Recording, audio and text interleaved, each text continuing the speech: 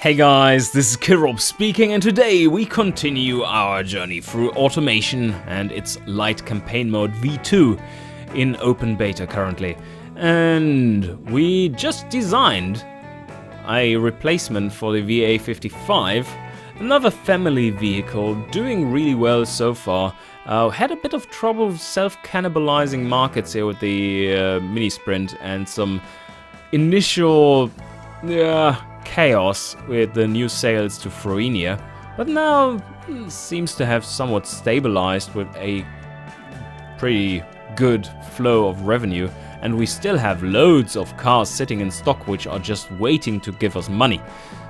That's all good, and what I wanted to do today is it's 1961. Let's just take a look at the research first, if we do need to unlock something really cool first before we design the new car. The replacement for the mini sprint, like a proper light sports car.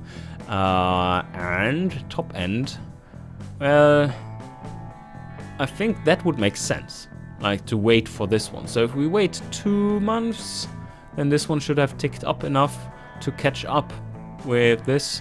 So let's just go ahead and tick it a little. And slow. There we go. Okay, it ticked over to 1962, so now we have this extra tech pool if we design a new car.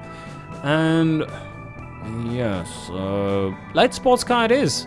Okay, let's go ahead. The VA55 mini sprint does need to be replaced, and if possible we want to have a convertible version as well, because the Fruinians kind of like those. Prestige -10.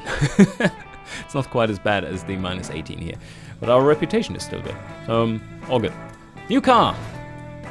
And we wanted to design this one. Yes, that is correct. And it does have the convertible version as well. It easily passes as a light sports car if we design it correctly. Let's see, the fastback should be the way to go here, because this one has worse... does it have an advantage? An actual advantage? Has worse aerodynamics, of course, because of this big step in here, while the fastback is very aerodynamic for its time period, at least. We're going with double wishbone and all steel construction, monocoque though, and double wishbone now has still has 17.5% familiarity. It's getting better and better, but of course we just signed off on a project which also had 17.5% familiarity, and that is reasonably because, well, they weren't finished designing it yet, so you can't get familiarity for it yet. Rear wheel drive is a must. And oh, the color. What color? Yay! Let's go with the yellow color again, but I want to have my banana color again. Where's my banana color? There it is. Okay. For you, those of you who don't know, if you have selected a color, a new color, then you can just right-click here in one of the fields and you get that as your new default. So you can make your custom color palettes really easily. Now, what are we going for here? Maybe it is time to venture forth and go for an inline 6. A little bit more prestigious as well. And not too far away from the inline 4. I do want to keep to the inlines though, because that gives us enough familiarity to keep going. Overhead cam, and we're going for the free valve just to make sure that we have enough familiarity building up there. And maybe it would make sense to try out the full alloy build of the block. On the other hand, we just tried out the inline 6, and that would give us a massive amount of engineering time, which we don't really want right now. So now I'm going to stick with the iron block for now, and want to be more familiar with the inline 6s first. If it was in inline 4, which we are already familiar with, then I would like go and see, maybe the full alloy engine would make sense. But what capacity are we going with? We want to rev this thing and keep it small in order to rev it. Maybe 2 liters? 2 liter. This is an iron block after all. Maybe 1.9 or 1.8. Yeah, that looks like a revver. Okay, let's go with a 1.8 liter inline 6. Really small, really revvy. Standard components on the bottom end, and we start out with a compression of 8.0. Yeah, don't need more there. Top end, that is the one which we just got. So we could either spend it to rev higher, or we could just leave it there to reduce engineering time. And maybe here it makes sense to go with a 4-barrel. Just to get a little bit of familiarity in the 4-barrel, because they have a bit of overlap to SPFI and stuff. And SPFI is coming in the late 70s.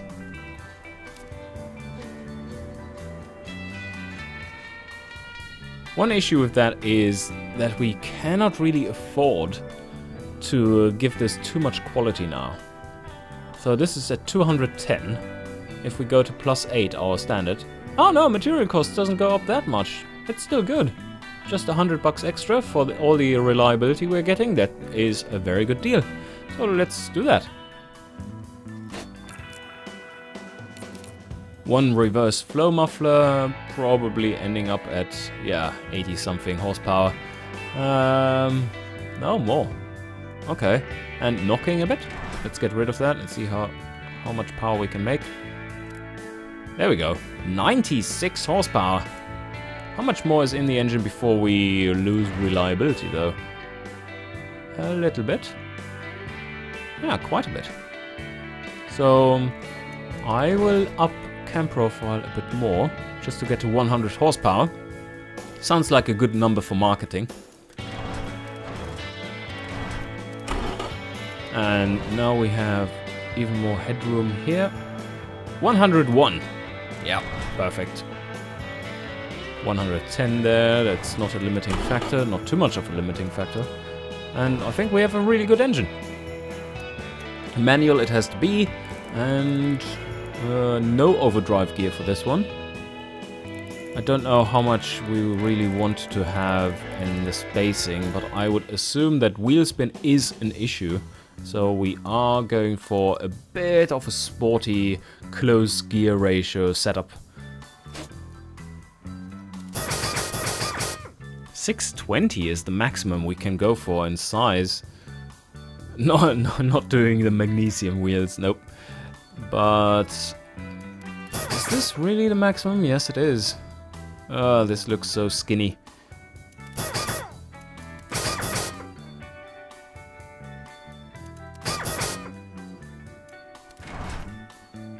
And of course the solid disc one here and the drum in the rear.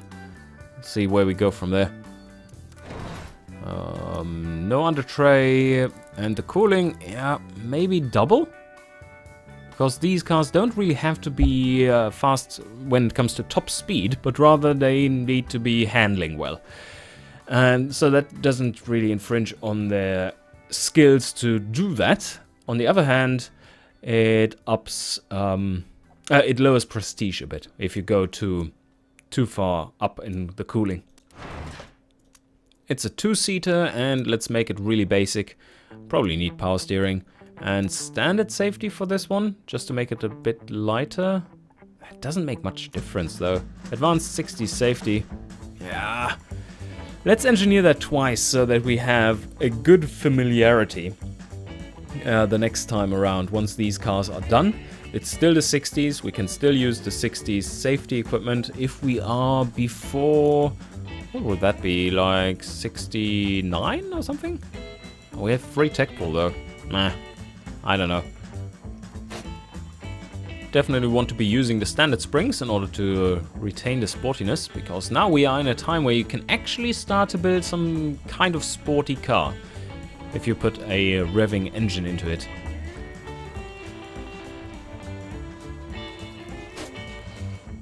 Let's get the market set up correctly. I know Archanan can't afford shit. Oh, light sport car. Okay, there we go. And what more do we want? Light Sport and Light Sport budget in Fruinia. Drivability counts as much as sportiness for the Light Sport budget, and sportiness counts more than drivability for the Light Sport. So we want to get up the sportiness value if possible without destroying the other stats.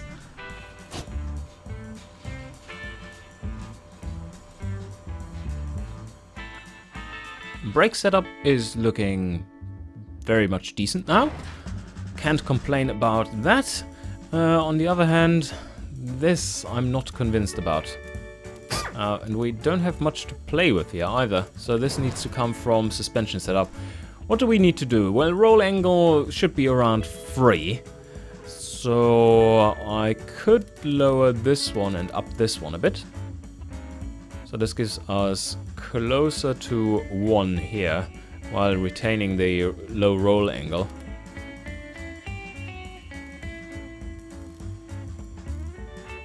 They really do like their sportiness though, so I'm going to try to go somewhat in the other direction here. Let's see, does that help? Oh, there seems to be a sweet spot somewhere. Yeah, somewhere in there. Just get a decent amount of sportiness without straining the other stats too much. There we go, very good. For the camber, we can make it handle slightly better by just increasing that. It gives more cornering, and let's see, how much do they care about the cornering? Is it even there? 10%. That's a big factor for this. So the better your cornering speeds, the better the rating in the light sports category. Yes, this also helped. So now we are at a 0 to 100 time of 9.7 seconds. Don't have much wheel spin. Or we could try to give the engine a bit more power.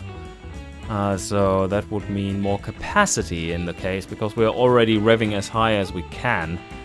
It's not much more in that. Oh, I forgot to put more quality into the interior. That will help. And in this too. And do they like the advanced safety? Yeah, I think they do. Yes. Even though it's a bit heavier, it's not much of a difference. Like 2%. Alright, but I think this is a solid design to have going. So I'll just name it, and then we create the premium variant of it too. And here we go. So base variant is done, and now for the premium variant. What are we going to put into this? Let's see. Probably is premium and premium. How does it fare then? Market. Oh yeah. Alright, now it's going into the light sports segment a bit more. Although maybe already a bit too heavy for that. Also, I know why we are not doing well in the light sports segment. Just look at the weighting of prestige versus reputation. We have awful prestige and very good reputation. Yes, doesn't help us with this one. This actually gives us a penalty.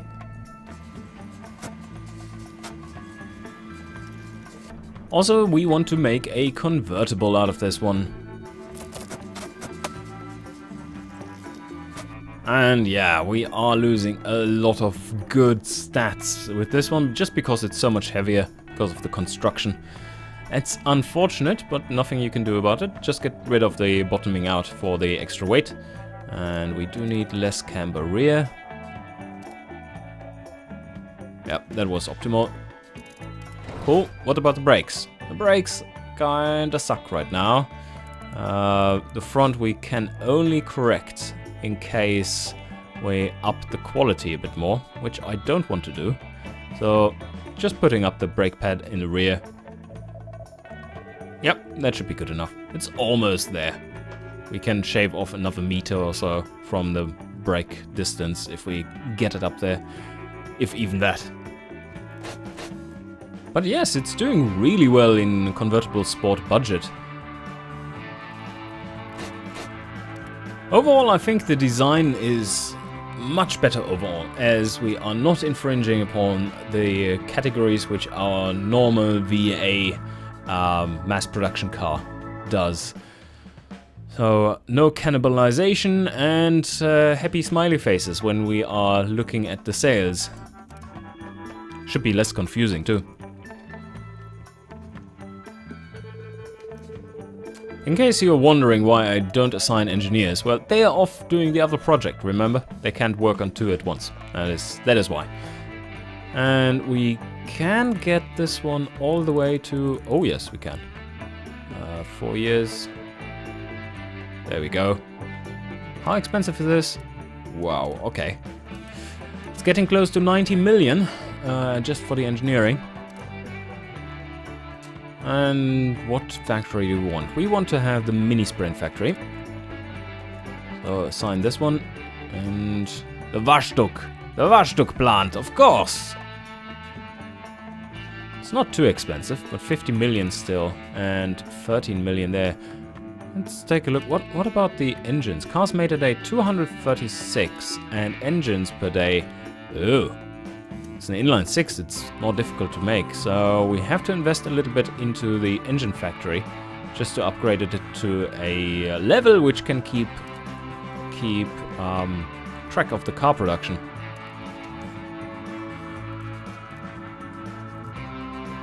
Alright, there we go. That doesn't look too shabby, especially considering that we are not cannibalizing the other market. These sales numbers do look pretty good. I'm going to produce less of the convertible, as this one doesn't require quite as much. And now we are almost leveled out for the various productions. So like this, and there we go. Could produce more, but I'm going to set this... Oh, shit. 1 sec. I have to mark them up, of course. Oh, this isn't looking quite as good anymore. Alright, I think this kind of does it.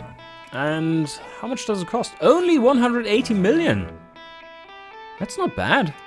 It's not bad. Let's sign off and see what comes out of it. So now we have the V61 and the V61 Sprint. Does sound a bit confusing, I know, because that would indicate that they're basically the same car, but they are very much not. So my naming conventions are not the best in the world. Okay. So now the next thing to do would be to maybe just advance a bit of time and check our finances, that we are not going completely bankrupt. But yeah, this graph is still looking promising. Let's keep a look also at the various stock levels to not overproduce massively.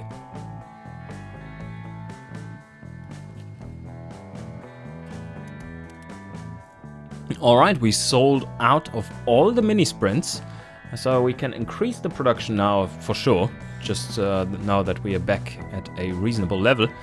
And the sales of the VA55 are going really well, and as soon as the stock of the mini sprint was empty, you could see the stock of the VA55 was starting to drop before it was building up. So it is cannibalization of our models that's going on here. So let me just readjust the production of both of these models. And oh yes, we do need either higher markup or this one. This one isn't doing too well.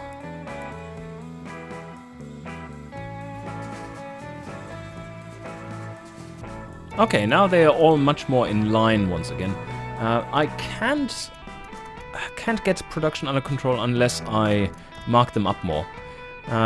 Not really wanting to do that right now because we have such a big stock on especially these cars for several months. And yeah, not the best idea, I guess. On the other hand, I need to change the mini sprint because that one has been selling out rapidly now.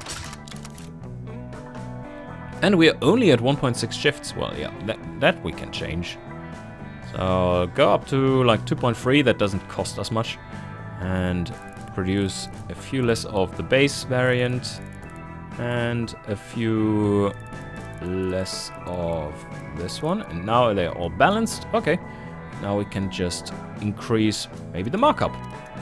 Let's try that. Yes, much better. Okay. That should help us quite a bit to balance things. I don't want to go overboard here either, because we are, like I said, cannibalizing. Or if we just let this run for a month, let's see what comes out. Yes, okay, now perfect. We have a very slight build-up of mini-sprint stock, and we are still doing well with the sales of the VA55. Well, not that well, like 400k, so we have overproduced significantly, I guess, once again. Let's roll another month.